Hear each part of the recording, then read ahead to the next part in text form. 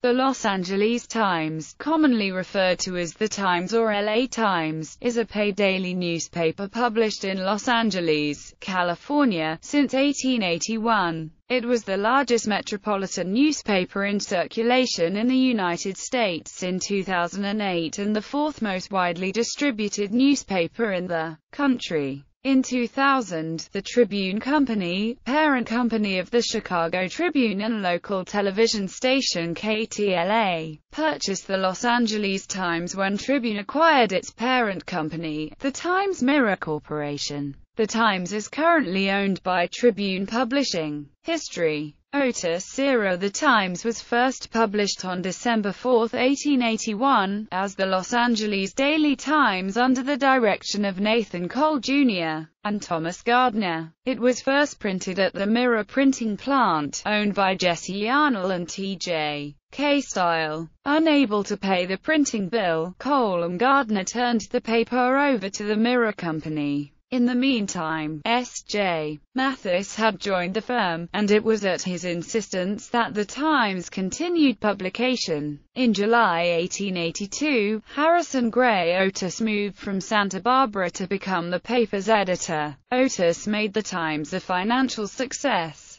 In an era where newspapers were driven by party politics, the Times was directed at Republican readers. As was typical of newspapers of the time, the Times would sit on stories for several days, notably including the 1884 victory of Democratic presidential candidate Grover Cleveland. Historian Kevin Starr wrote that Otis was a businessman, capable of manipulating the entire apparatus of politics and public opinion for his own enrichment. Otis's editorial policy was based on civic boosterism, extolling the virtues of Los Angeles and promoting its growth. Toward those ends, the paper supported efforts to expand the city's water supply by acquiring the rights to the water supply of the Owens Valley in the California Water Wars, a set of events fictionalized in the Roman Polanski movie Chinatown. The efforts of the Times to fight local unions led to the October 1,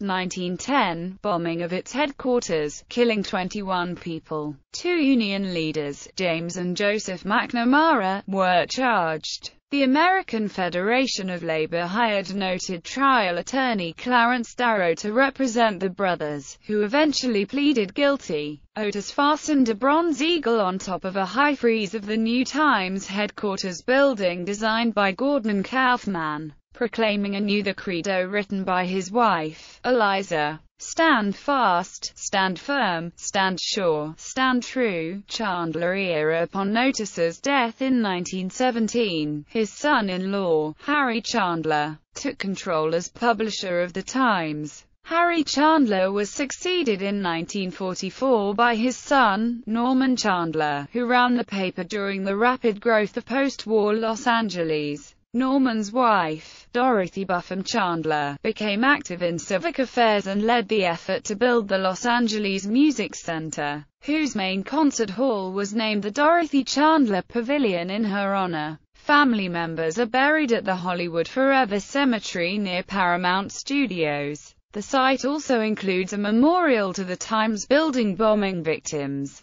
The fourth generation of family publishers, Otis Chandler, held that position from 1960 to 1980. Otis Chandler sought legitimacy and recognition for his family's paper, often forgotten in the power centers of the northeastern United States due to its geographic and cultural distance. He sought to remake the paper in the model of the nation's most respected newspapers, notably the New York Times and Washington Post. Believing that the newsroom was the heartbeat of the business, Otis Chandler increased the size and pay of the reporting staff and expanded its national and international reporting. In 1962, the paper joined with the Washington Post to form the Los Angeles Times Washington Post News Service to syndicate articles from both papers for other news organizations. During the 1960s, the paper won 4 Pulitzer Prizes, more than its previous 9 decades combined. Writing in 2013 about the pattern of newspaper ownership by founding families, Times reporter Michael Hiltzik said that The first generations bought or founded their local paper for profits and also social and political influence. Their children enjoyed both profits and influence, but as the families grew larger, the later generations found that only one or two branches got the power, and everyone else got a share of the money. Eventually the coupon-clipping branches realized that they could make more money investing in something other than newspapers. Under their pressure, the companies went public, or split apart, or disappeared. That's the pattern followed over more than a century by the Los Angeles Times under the Chandler family. The paper's early history and subsequent transformation was chronicled in an unauthorized history, Thinking Big, and was one of 4 organizations profiled by David Halberstam in The Powers That Be. It has also been the whole or partial subject of nearly 30 dissertations in communications or social science in the past 4 decades. Modern era. The Los Angeles Times was beset in the first decade of the 21st century by a change in ownership, a bankruptcy, a rapid succession of editors, reductions in staff, decreases in paid circulation, the need to increase its web presence, and a series of controversies. In 2000, the Tribune Company acquired the Times, placing the paper in co-ownership with then WB-affiliated KTLA, which Tribune acquired in 1985. For 2 days in 2005, the Times experimented with Wikitorial, the first wiki by a major news organization to allow readers to combine forces to produce their own editorial pieces. However, they shut it down after a few people besieged it with inappropriate material. In December 2008, the Tribune Company filed for bankruptcy protection. The single copy rate is $2. Since March 2015, the paper increased its daily price 50 cents to match its Sunday, Thanksgiving Day rate. Ownership. In 2000, the Times Mirror Company, publisher of the Times, was purchased by the Tribune Company of Chicago, Illinois, ending one of the final examples of a family-controlled metropolitan daily newspaper in the United States. On April 2, 2007, the Tribune Company announced its acceptance of real estate entrepreneur Sam Zell's offer to buy the Chicago Tribune, the Los Angeles Times, and all other company assets. Zell announced that he would sell the Chicago Cubs baseball club. He put up for sale the company's 25% interest in Comcast Sportsnet Chicago. Until shareholder approval was received, Los Angeles billionaires Ron Burkle and Eli Broad had the right to submit a higher bid, in which case Zell would have received a $25 million buyout fee. In December 2008, the Tribune Company filed for bankruptcy protection. The bankruptcy was a result of declining advertising revenue and a debt load of $12.9 billion. Much of it incurred when the paper was taken private by Zell. Editorial changes and staff reductions. John Carroll, former editor of the Baltimore Sun, was brought in to restore the luster of the newspaper. During his reign at the Times, he eliminated more than 200 jobs, but despite an operating profit margin of 20%, the Tribune executives were unsatisfied with returns, and by 2005 Carroll had left the newspaper. His successor, Dean Baquet, refused to impose the additional cutbacks mandated by the Tribune Company. Baquet was the first African American to hold this type of editorial position at a top-tier daily. During Baquet and Carroll's time at the paper, it won 13 Pulitzer Prizes, more than any other paper but the New York Times. However, Baquet was removed from the editorship for not meeting the demands of the Tribune Group, as was publisher Jeffrey Johnson, and was replaced by James O'Shea of the Chicago Tribune. O'Shea himself left in January 2008 after a budget dispute with publisher David Hiller. The paper's content and design style was overhauled several times in attempts to increase circulation. In 2000, a major change reorganized the news sections and changed the local section to the California section with more extensive coverage. Another major change in 2005 saw the Sunday Opinion section retitled the Sunday Current section, with a radical change in its presentation and featured columnists.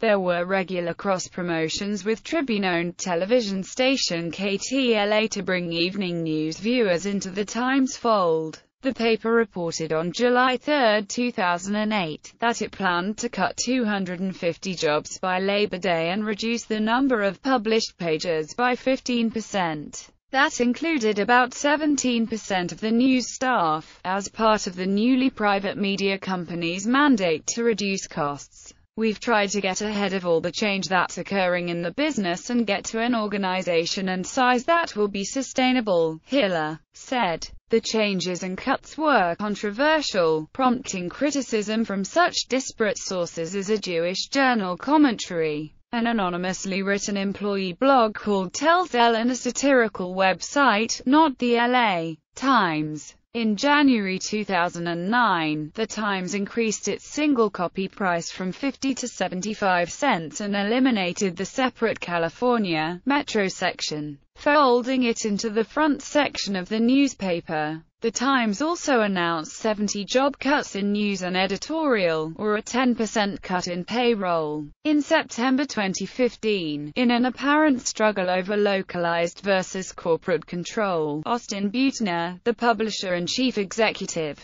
was replaced by Timothy E. Ryan. On this subject, the Los Angeles Times reported with foresight. For the unemployed, unemployment is welcome circulation. The Times' reported daily circulation in October 2010 was 600,449, down from a peak of 1.1 million. Some attributed the drop in circulation to the increasing availability of alternate methods of obtaining news, such as the Internet, cable TV and radio. Others believed that the drop was due to the retirement of circulation director Bert Tiffany. Still others thought the decline was a side effect of a succession of short-lived editors who were appointed by publisher Mark Willis after publisher Otis Chandler relinquished day-to-day control in 1995. Willis, the former president of General Mills, was criticized for his lack of understanding of the newspaper business, and was derisively referred to by reporters and editors as the serial killer. Other reasons offered for the circulation drop included an increase in the single copy price from 25 cents to 50 cents and a rise in the proportion of readers preferring to read the online version instead of the print version. Editor Jim O'Shea, in an internal memo announcing a May 2007, mostly voluntary, reduction in force,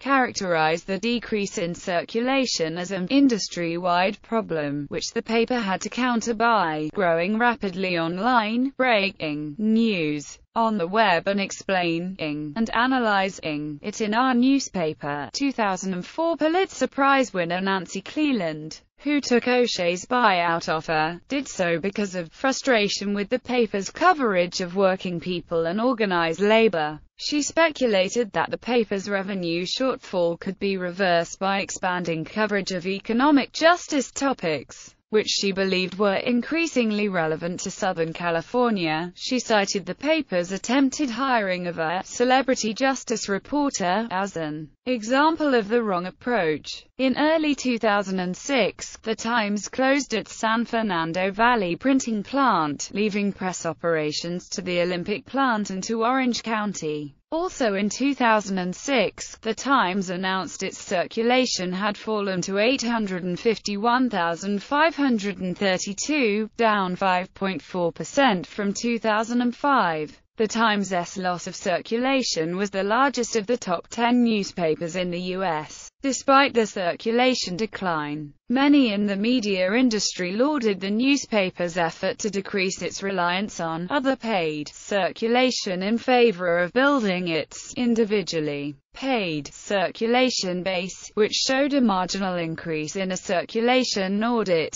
This distinction reflected the difference between, for example, copies distributed to hotel guests free of charge versus subscriptions and single-copy sales, internet presence and free weeklies. In December 2006, a team of Times reporters delivered management with a critique of the paper's online news efforts known as the Spring Street Project.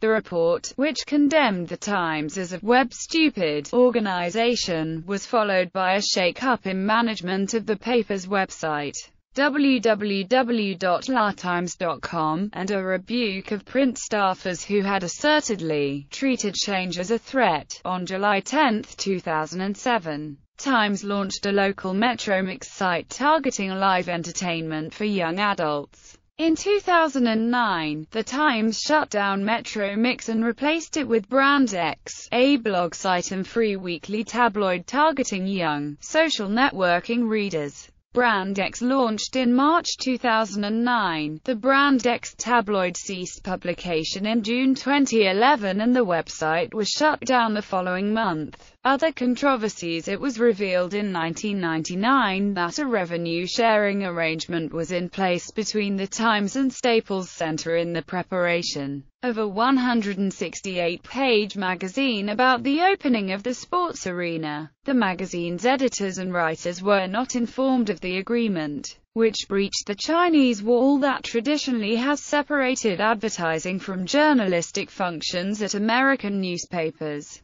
Publisher Mark Willis also had not prevented advertisers from pressuring reporters in other sections of the newspaper to write stories favorable to their point of view. Michael Kinsley was hired as the opinion and editorial editor in April 2004 to help improve the quality of the opinion pieces. His role was controversial, as he forced writers to take a more decisive stance on issues. In 2005, he created a Wikitorial, the first wiki by a major news organization. Although it failed, readers could combine forces to produce their own editorial pieces. He resigned later that year. On November 12, 2005, new op-ed editor Andres Martinez shook things up by announcing the firing of liberal op-ed columnist Robert Scheer and conservative editorial cartoonist Michael Ramirez, replacing the two with a more diversified lineup of regular columnists.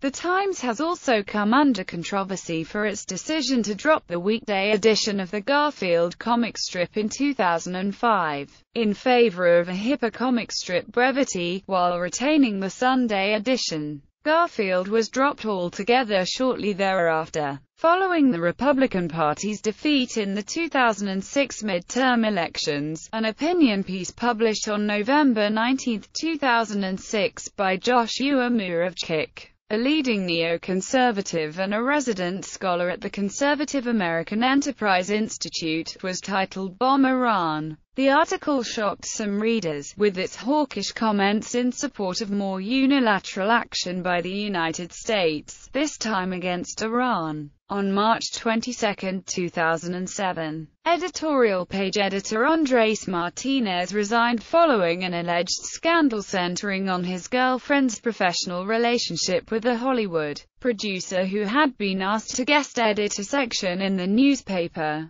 In an open letter written upon leaving the paper, Martinez criticized the publication for allowing the Chinese wall between the news and editorial departments to be weakened, accusing news staffers of lobbying the opinion desk. The Times drew fire for a last-minute story before the 2003 California recall election alleging that gubernatorial candidate Arnold Schwarzenegger groped scores of women during his movie career. Columnist Jill Stewart wrote on the American Reporter website that the Times did not do a story on allegations that former Governor Gray Davis had verbally and physically abused women in his office, and that the Schwarzenegger story relied on a number of anonymous sources. Further, she said, 4 of the 6 alleged victims were not named. She also said that in the case of the Davis allegations, the Times decided against printing the Davis story because of its reliance on anonymous sources.